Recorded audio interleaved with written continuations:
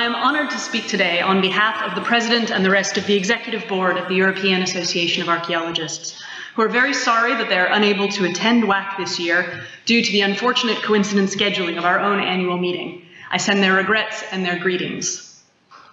Archaeology has a long history in Europe, but it is a history of national traditions and insights. A pan-European vision of European archaeology was left to the few and the extraordinary, Oscar Montelius, Gordon Childe, and their ilk. The European Association of Archaeologists was only founded in 1994, so we're actually nearly 10 years too young to be commenting on the last 30 years. Nevertheless, I hope these thoughts drawn from the EA's past, present, and goals for the future are helpful and interesting. The impulse to found the EAA sprang from the same hopeful and forward-thinking cultural moment out of which the European Union was birthed. Our founding principles reflect the spirit of unity and optimism alive at the time, to promote the development of archaeological research and the exchange of archaeological information in Europe,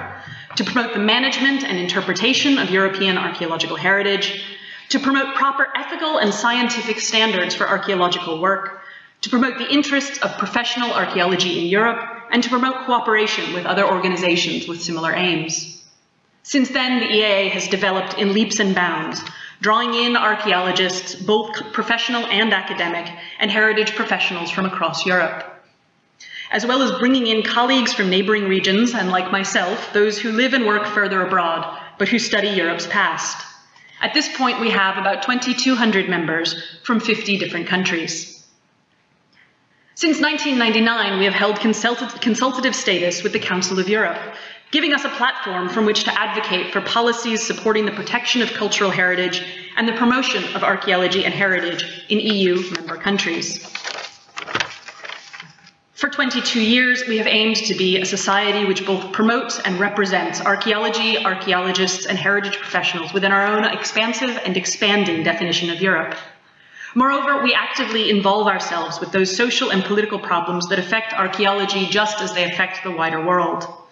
In less than a year, for instance, we have had to react with public statements and actions to terrorist attacks in France, the UK's Brexit referendum, and recently the leadership crisis in Turkey. At this point, we would particularly like to acknowledge and celebrate our many Turkish members who hosted our annual conference in 2014 in Istanbul and who are currently working within a difficult and at times hostile political situation.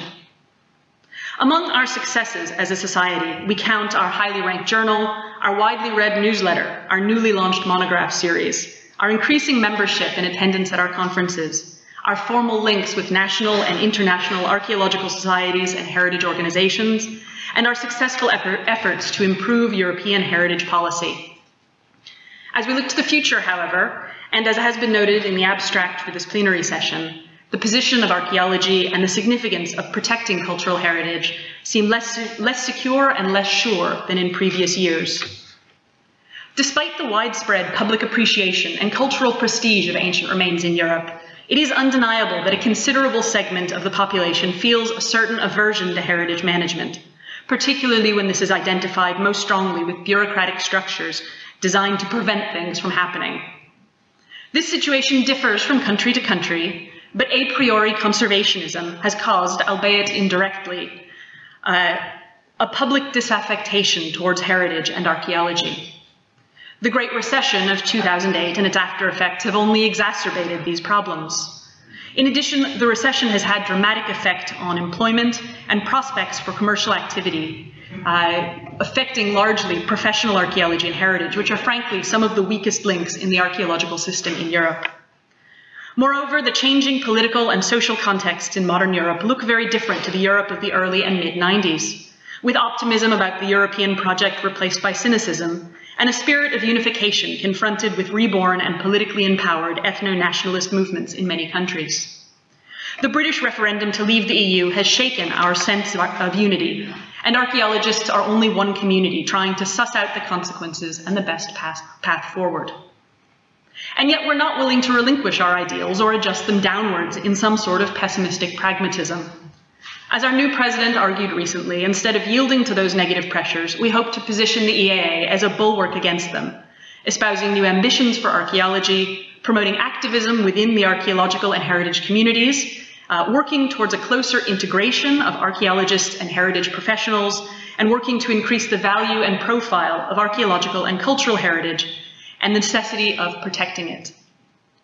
In looking to the future, the EAA, both on the short and the long term, is attempting to plan for an even more inclusive and empowered archaeology and heritage sector in Europe. We aspire to become more representative, expanding our organizational remit to greater proportion of European archaeological community, and making more liberal use of democratizing technologies like Twitter and open repositories to better represent our community and engage with individuals amongst it and the work that they're producing. In particular, we are aware that the younger generation of archaeologists and heritage professionals are among the most precariously employed and in need of institutional support. We are currently building the framework of what we hope will be a vibrant and supportive student network within the EAA, and we look forward to planning our future with the future of the current student and very early career generation in mind.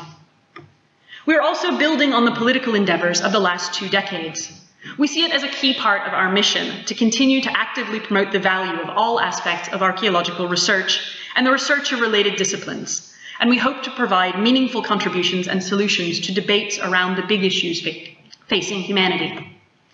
In order to achieve these aims in the future, we have envisioned for ourselves an ambitious and vocal role within the future European project. We are seeking a more central place, both figuratively, but also literally within the offices of the EU, in the dialogue concerning European cultural and intellectual life and civil society, as well as a more visible and active position within European heritage policy formulation. Moreover, through greater public engagement, we believe the EAA can increase its relevance to the European project, and we are confident that archaeology, archaeologists, and the EAA itself can play a growing role within it.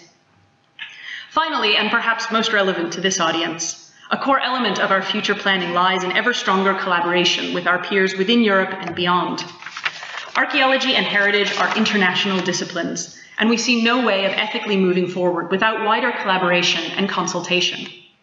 In the same way we are building on our existing ties to heritage organizations throughout Europe, we celebrate our developing relationships with international archaeology and heritage bodies, our increasingly close ties with the World Archaeology Congress, as well as our developing links to societies representing and promoting allied fields, anthropology, architecture, science and technology studies, etc.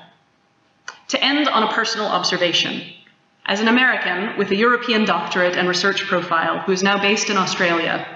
I would like to observe that while we archaeologists of different nationalities may sometimes use different methodologies, and while our stakeholders and the impact and political implications of our work can be profoundly different,